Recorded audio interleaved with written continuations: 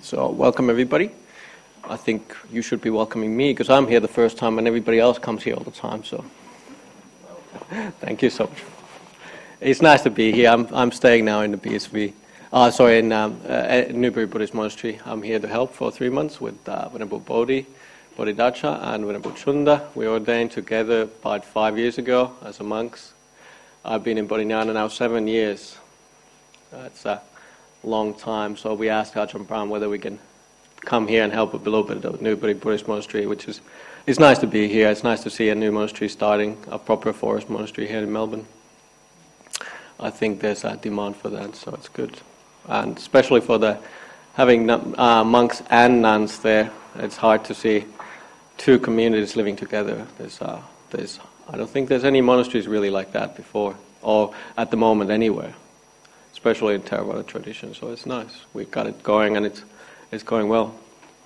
So please, everybody, come and see us in the monastery. So we do come here to the city and give talks and try to entertain, inspire people, but we do need you guys to come to the monastery. So that would be great to see everybody there at least once. Bring us some food and stuff. So this is, like I said, this is my first talk I ever given in public talk. So it's a bit of interesting what's going to come out of my mouth. I don't even know. In my tradition, we don't usually prepare for these talks. So we have this kind of thing where it started with Ajahn Chah, who was the teacher of my teacher, Ajahn Brahm. And Ajahn Chah had this thing where he looks at the monks. All the monks are seated there, and he starts looking down. He looks down. It's like, okay, you give a talk. And even if there are 1,000 people, you've been a monk for 1 year, you have to give a talk. When Ajahn Chah tells you have to give a talk. So Ajahn Brahm always said it was a bit nerving when Ajahn Chah starts looking down the line. Who's going to give the talk? And then he stops at you. And there was this one monk. The story goes that there was one monk, and he was actually told that he's going to give the talk next day. It was one of these big days, like a Vesak day for Buddhists or something like that. Big ceremonies where we have in Buddhism. And so he prepared this talk. He thought about it, he wrote it down, maybe he had a couple of days of time to practice the talk. So he was prepared. He took all the points, he was going to elaborate this thing like the Eightfold Path and the Four Noble Truths, and he's going to, have this really nice sequence. He was university educated, so he knew exactly how to give a talk and this and that. So, but he was a bit nervous about giving the talk. So the time of the talk comes, and he goes up to the stage. Ajahn Chah was giving him the stage, and he started to give the talk, and he gave a 1 hour talk. That's the sort of the custom what we usually do, the monks, 45, 1 hour. And after 1 hour, he felt really good about himself. He felt really proud. He did a good job.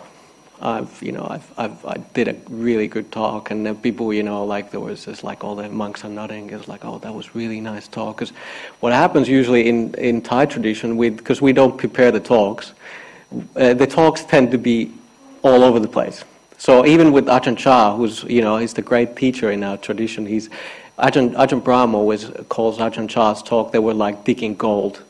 There were these little nuggets here and there, but most of the time he was just yapping around about everything, he was just talking about the stuff. But once in a while you get these beautiful golden nuggets which inspires you and keeps you going. But Ajahn Chah's talks apparently went for 4 hours, 5 hours, 6 hours. And as a monk, you cannot get up. You respect your teacher. You just you have to go to the toilet, but you just have to sit there. But luckily, in these days, we don't give the talks are not so long. Even Ajahn Brahm keeps them short. But anyways, what happened? So the monk gave the talk, and 1 hour is gone. So he's preparing to leave. And it's like, oh, that was good, and he felt really proud of himself. He was elated. He did a good job. And Ajahn Chah looks at him and says, 1 more hour. So it's like, okay, well, I've covered everything. There's not much to say. Well, okay, well, he says, there's nothing you can do. Your teacher tells you have to give him one more hour. And so he sat down back into the seat and said, okay, he started talking. And he's been a monk for 4 years or something. He's in Thailand. In Thai, it's not his language, so he starts to struggle a little bit. So he does the second hour, and he felt really good. Okay, went all right. People still listening. Nobody's falling asleep too much. He's prepared to leave, and Ajahn Chah looks at him, 1 more hour. So now he's giving a 3 hours of talk. So he really starts to struggle with the talk, and people start falling asleep, and most people start leaving after 3 hours. After all, people have to go and attend their farms and this and that. They cannot listen 3 hour talk. And the monk, anyways, Thai is not his first language, so he starts repeating himself, and he starts to slur, and he starts to get tired, and he just keeps talking. It was like, okay, the 3rd hour is gone, and he said, okay, that's it, that was good. And Ajahn Chah looks at him and he said, 1 more hour. So by this time, it's getting close to midnight. So even if there's any lay people in the hall, they've fallen asleep. Because some Thais are very respectful. If a monk gives a talk, they try to listen, but even they were so tired they were falling asleep.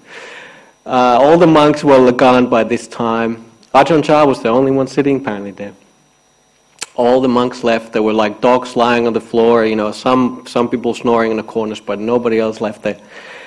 And so after giving a 4 hour talk, and then he got up and then he left, and he said, after that, I never felt nervous about giving a talk.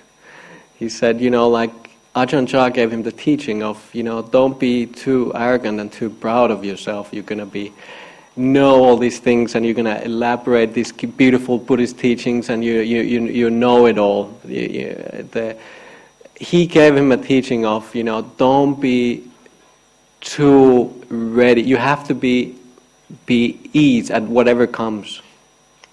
So we sort of have this tradition from Ajahn Chah's tradition, from the Thai forest tradition, where we get up on the stage and we're supposed to say something. So this is what I'm doing. So there's all these things like people ask us all the time as a monk.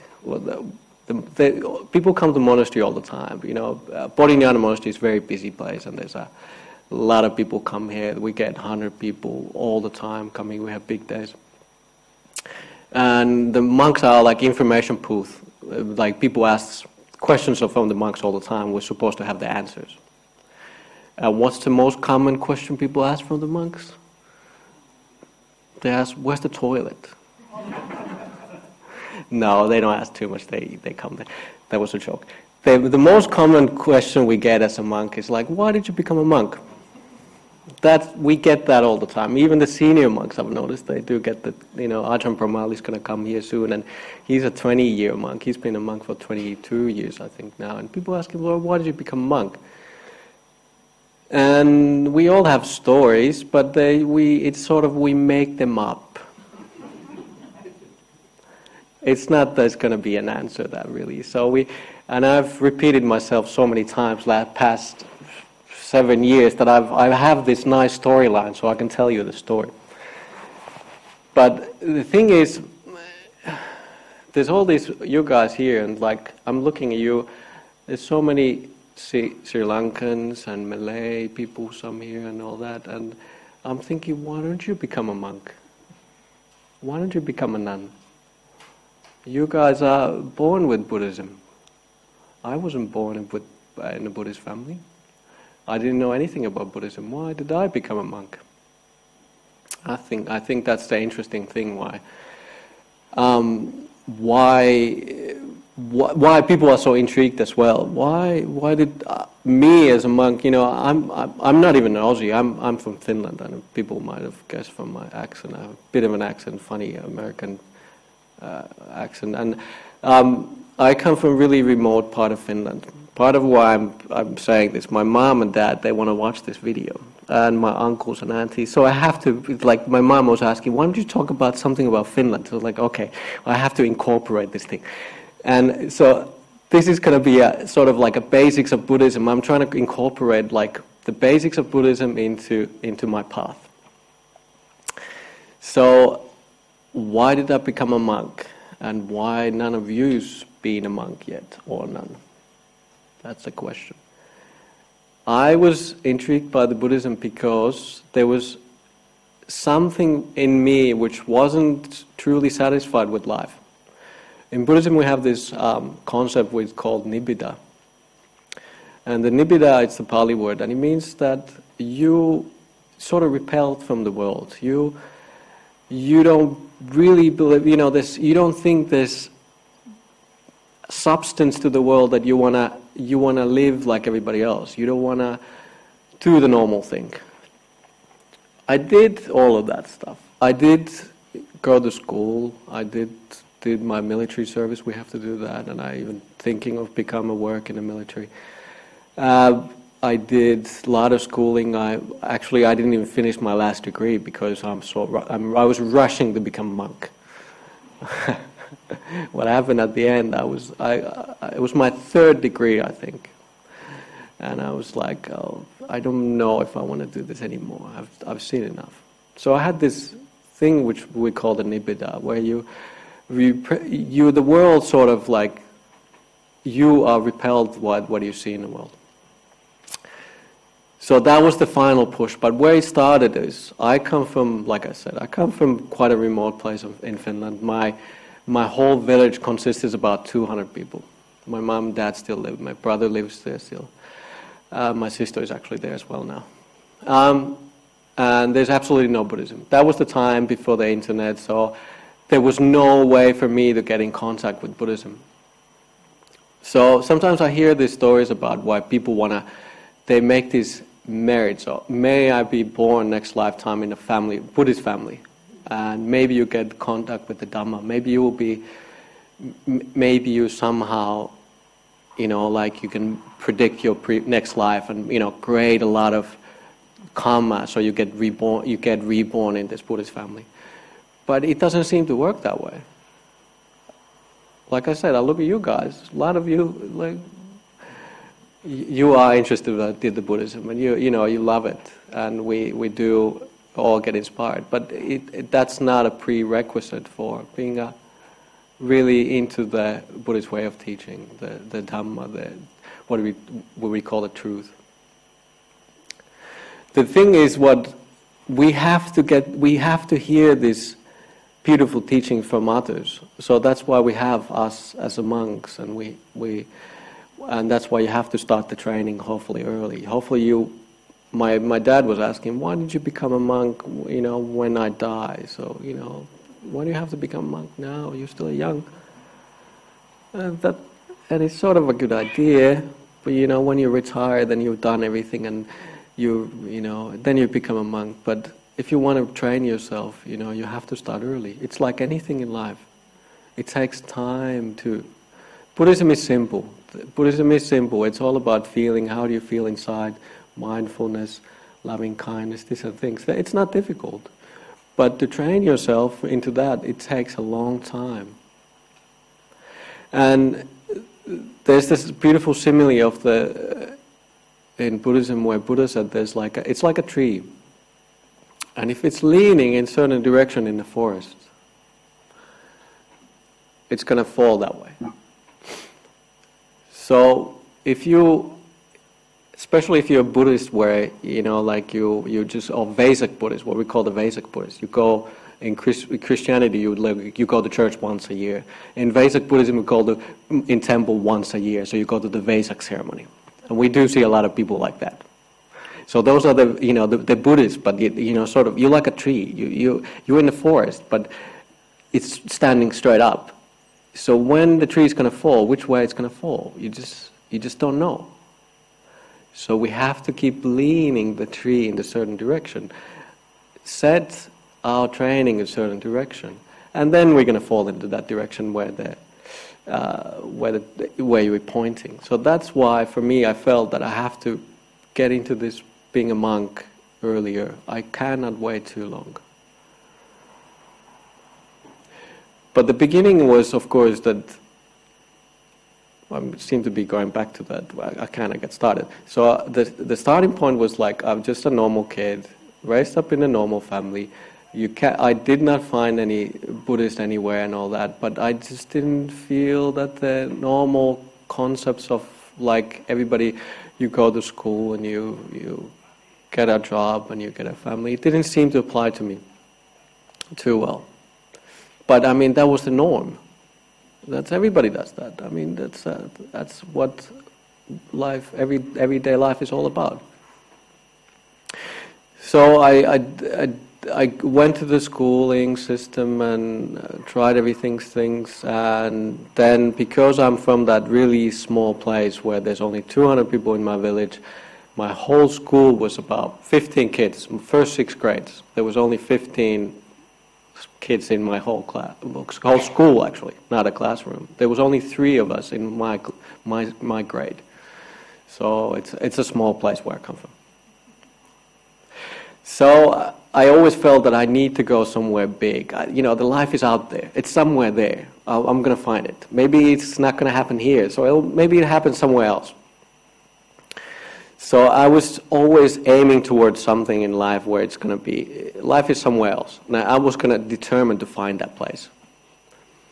The happiness is somewhere else, or the things happen somewhere else. It's not here, but I'll find it. So I said to look it up, the life, the place where everything is happening and where it's going to be interesting, and maybe I find a place where I belong. So I studied. I lived in Spain. Then I moved to the United States. That was already when I was doing my university. I lived in San Francisco, and then I said, okay, I'm going to move to New York. New York is definitely the biggest place where I can find now. And if anything, they say there's this, if you can find it in New York. Anything you want to, basically, good or bad. So I moved there, and just before I moved there, I read this book about this young fellow. And he was going into he was a bit of a misfit, but he was like a lot of you people. He was born in a Buddhist family. His mom and dad actually are Buddhist meditation teachers, but he was repelled by. He didn't like it. He thought it was too airy-fairy. Buddhism. We have this kind of thing where it's loving kindness, and when you're a teenage boy, it doesn't really ring the bell sometimes. It's a bit too pink. So he was repelled by this pinkness of Buddhism, where it didn't seem to fit him. So he's a punk guy, and he got into drugs and this and that. He ended up in prison. And then while he was incarcerated, he said, well, if there's anything to this teaching my mom and dad are teaching, the meditation, not so much Buddhism, just the meditation, mindfulness, he said, I'll give it a go. So he was sitting in his cell first night after the door's been locked, and it's not a nice place to be, because I teach in prison, I know what the guys feel like. It's apparently a pretty horrible feeling the first night when they lock the door and you just know you cannot open it, go somewhere. So he tried the meditation. And the first time he felt that he looked inside what's in his mind. And he saw that there's still kindness inside of him. There's still peace inside him. No matter what of the outside circumstances in life, there was still calm and peace inside, and where he could always access. And he felt, all right, I give this a go. I tried the thing where I was rebel and trying all these things where a lot of young people try. He said, well, that was that was like cul-de-sac. That was the end. There's no way, I cannot take it any further. So he sees, he felt that the peace was compelling. It's so sweet. The peace you find inside of you, if you really can look it beautifully, look kindly towards your mind, there's this beautiful peace there which is always with you. So he wrote the book, and I read the book then, a couple of years later. And I was moving to New York. And I was inspired by his story. And of course I always felt Buddhism, but I was reading all these Buddhist books, and to tell you the truth, a lot of them are pretty boring. I do love the stories now. I've been in the monastery for 7 years, so I do appreciate the Buddha's teachings. I regard them very highly. But as a layperson, I was reading all kind of Buddhist books, and oh boy, very dry, they're very philosophical, they're very esoteric, and you just don't know the tell from the beginning. It's like, where should I start? Which tradition should I take? That was the first question I wanted. I really wanted to be a Buddhist, but I just like, where do I start? What's like? I read the Tibetan stuff, and I read some of the Zen stuff, and I was looking, and then I got this book in my hand, and was like, okay, maybe Buddhism is all, that's cool. Buddhism is all about mindfulness and meditation. So I said, all right, and there's some cool kids doing it, so, there must be something to it, okay, so I'm happy I found something. I felt like I wanted to be a Buddhist, and there was something for me. So that's good. So I moved to New York, and I started to look around, like, what now? And I read this book, and I looked online, and there were just these same guy was teaching meditation 2 blocks away from me. So I was like, oh, it's a sign from the universe. So I started to go to that meditation class all the time. And it was really nice, because there was like all these, I was sort of leaning towards way where I was like a punk, very, sort of like a tough guy. I'm not anymore. I'm taught so long in the monastery. I'm now the soft guy, and my plan is I'm gonna get softer and softer. I'm gonna try to be as kind as I can. That's my goal now. I thought I was going to be a rebel, but now my goal is going to be as kind, as soft as I can. So I met, I was sitting with a lot of these guys, and guys and girls, and they were like a lot of mohawks. Even the Buddha statue we had, instead of like this, we had a Buddha statue with the mohawk in the front of. Mohawk is the one where you have this big hairdo, and it was really cool. But and I felt really home, and I really felt that it was like, wow, I really appreciate this kind of Buddhism. And I really enjoyed the meditation. It was. I remember the first time it was really painful. I have to admit it. I never used to sit on the floor, and it has taken me a long time to get comfortable to sit like this. And that was about 15 years ago. But I remember first time we went to the meditation hall, and I think there was the guy who was my teacher, and he was teaching the meditation. We do this body scanning. A lot of us are used to this kind of body scanning. It's very good practice, actually. Even if normal day life you're busy and all that, you just go back to your body, and you see what's happening in your body. Your body is always a good place to. It's sort of like a pH meter on the water where it tells you where the problem lies. There's always your body tells. There's nuts and places in your body. So we're doing this body scanning meditation, and it was nice, but I was like, well, quite painful, and so I look into pain, and then about half an hour late, into the meditation, he says, okay, now go to your breath. And I look at my breath, and I was like, that's the first time I looked into my breath. I was 25 years old, and I was like, I never seen my breath before. It's amazing. I lived so long, and there was this thing with me all this time. I didn't know I had it. It was with me all the time. And I felt I could access this kind of thing, there was this thing where I felt almost like it was coming from somewhere deep down in my past, that I'd done this before. I'm not saying I can remember my past lives or anything, but I felt that I felt very familiar with it. I felt this sounds right, this feels right. It's like Ajahn Brahm is teaching us in the Bodhinyana Monastery.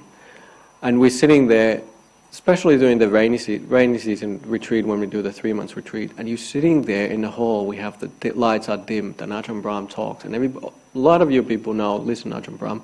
He's an amazing talker. I have to give it to him. If anything, Buddha praised about having supernatural skills, like walking through the walls, or walking on the air. But the one skill he praised was teaching a Dhamma. He said all this rest of the stuff, like walking on water, it must be useful if there's not a bridge. But more than that, he never praised he never said, that's a good thing to have. He says a good skill to have. It is a supernatural skill to teach Dhamma beautifully, to teach people so they get inspired. So if anything, I can see Ajahn Brahm having that skill. So I felt, because of that breath, there was something which inspired me, something I could access somewhere in the past where I felt, this is amazing. There's something to this thing.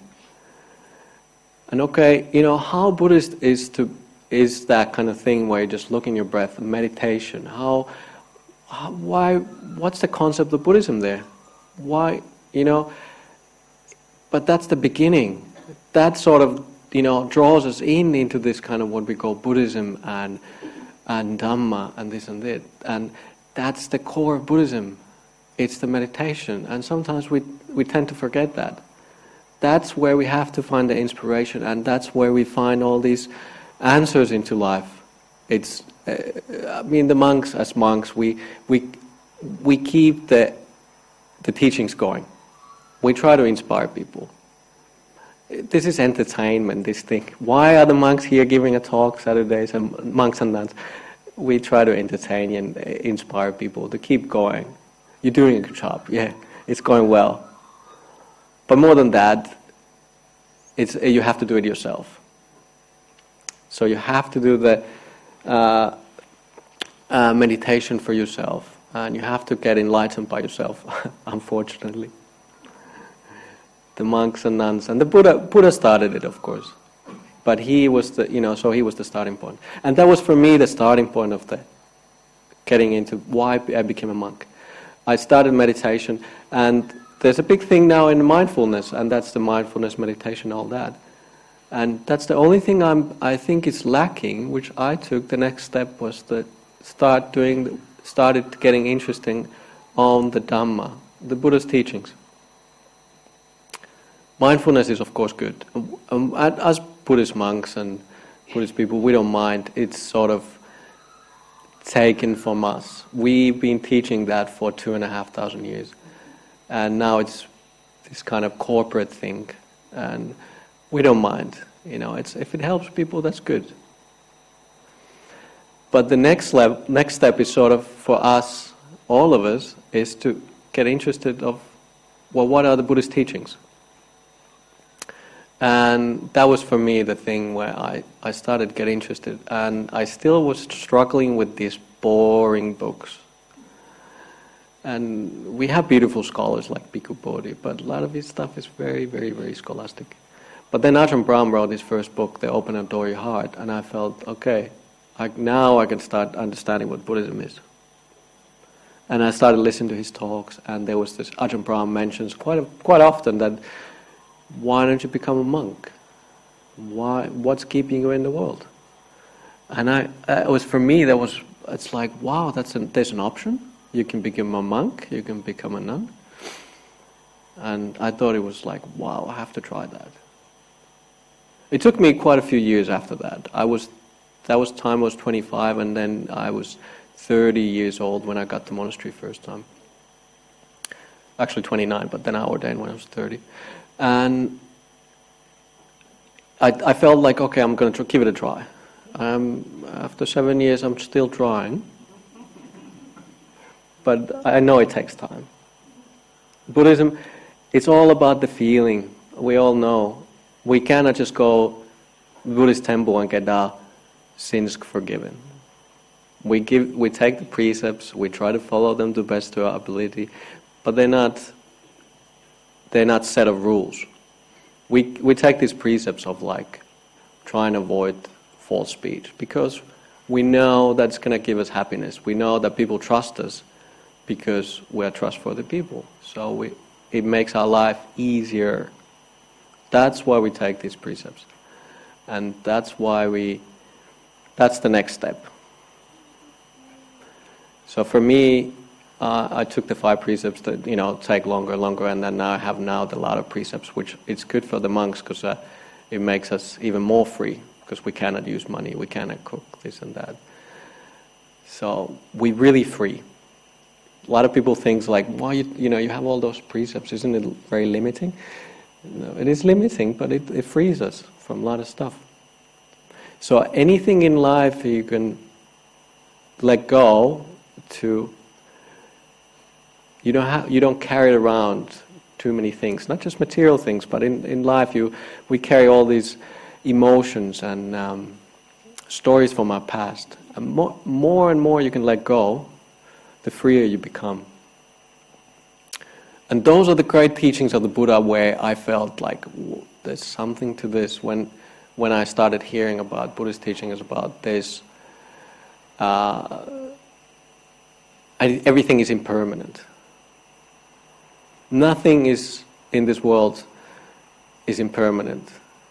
It's a bit difficult to argue with that with somebody like a Christian, where they say, well, there's a soul and all that. How can you prove it's not permanent? But I'm not going to go there because it's a long, winding discussion. But basically, as a Buddhist, we believe nothing is constant. Even if you die, we might go to heaven. If you want to go to heaven, sure. You can go there. It's yourself who takes you there. But it's not going to be permanent, unfortunately. It's not a happy ever after place. And because of the impermanence, there's everything is suffering. Everything is changing, and the more you cling into this kind of impermanent things, the more we're going to suffer. And I started hearing these teachings. I was like, it does make sense. And because of that impermanence, because of its suffering, they cannot be self. How can you have self somewhere there where it's constantly changing? How can you have some self there which is, if it's going to be suffering, why would you hold into that? Even your mind, if it's suffering, why would you hold into something which is really suffering? No, you would automatically our minds are determined. We want to go somewhere which is happiness. That's why we have these choices.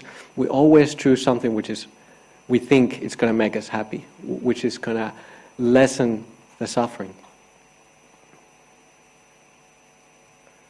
So because of these things, I took it took me a long time, but relatively short. I mean, I managed to ordain when I was still, I didn't have too many grey hairs, and I managed to ordain before I managed to get sucked into having a family. Families are beautiful. I have a beautiful family. I have to be grateful. They weren't too happy about me ordaining, and they're still maybe not 100% sure, but I've taken them 2 times to Bodhinyana, my mum and dad, and they do see the value of me being a monk, and all you guys supporting us as monks and nuns. We have this beautiful thing in Theravada Buddhism where monks and nuns, we're not just some separate entity living in a forest, hermits. We are part of the community. And that's why we have to come here and teach you guys. And that's why you guys have to feed us. And so we keep each other going. Without lay people, there's no Buddhism. Without monks, there is no Buddhism. We need both. We need both sides. So thank you for that. I must thank you all of you supporting us. Sadhu, sadhu. I think I have a little bit of time if somebody wants to ask a question. The toilet's behind the corner, by the way.